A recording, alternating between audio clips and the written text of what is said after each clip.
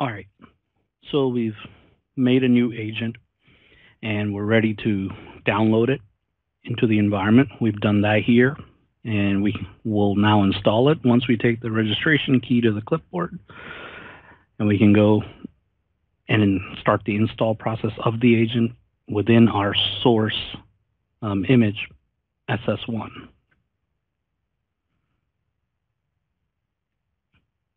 And we'll just double click it. As you can see, it's in SW setup there, which is where we store a lot of things.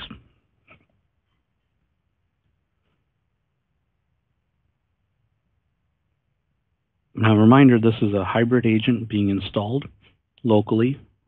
Just like AADC syncs things to the Microsoft Cloud, this agent syncs things to the on-demand cloud. So you need to list out, like the example, your full domain of this environment, which is source3.local. And the global catalog server is your first image. It's P365 dash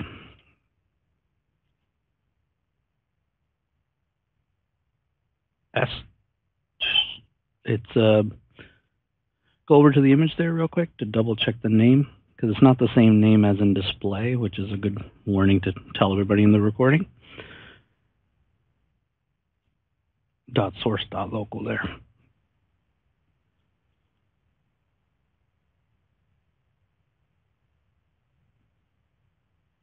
And then administrator at source3.local.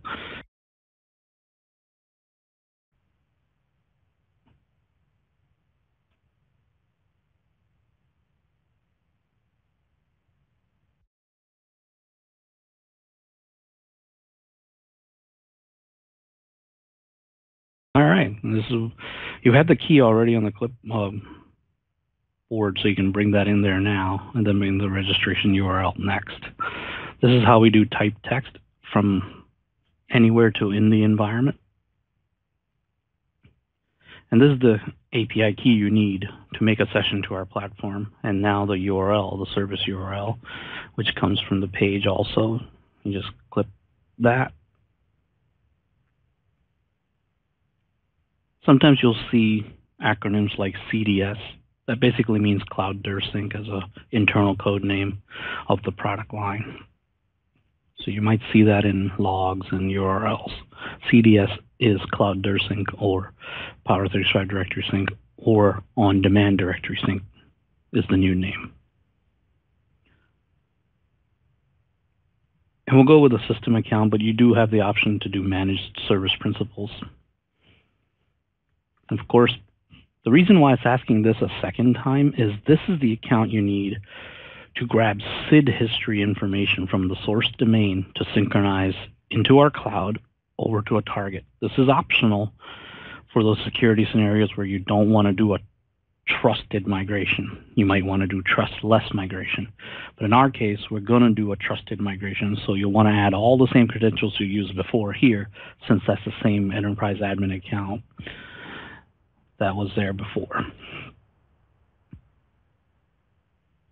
Instructor's note: please understand the Add Account button has to be clicked here after you enter the credentials. In this video demonstration, it wasn't done, and we had to go back and correct it.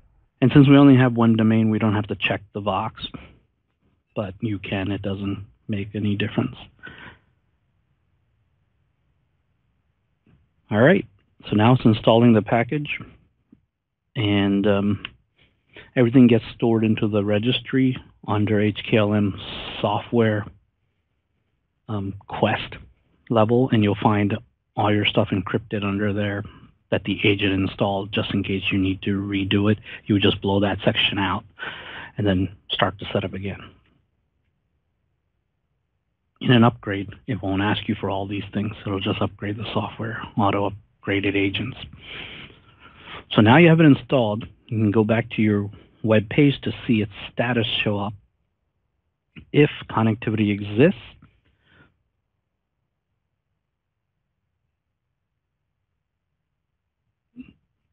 so So we're going to hit the back button.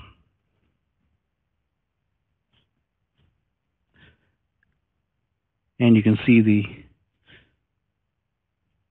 connectivity does exist. It says status online on the agent. So you have successfully installed the source environment and the source agent.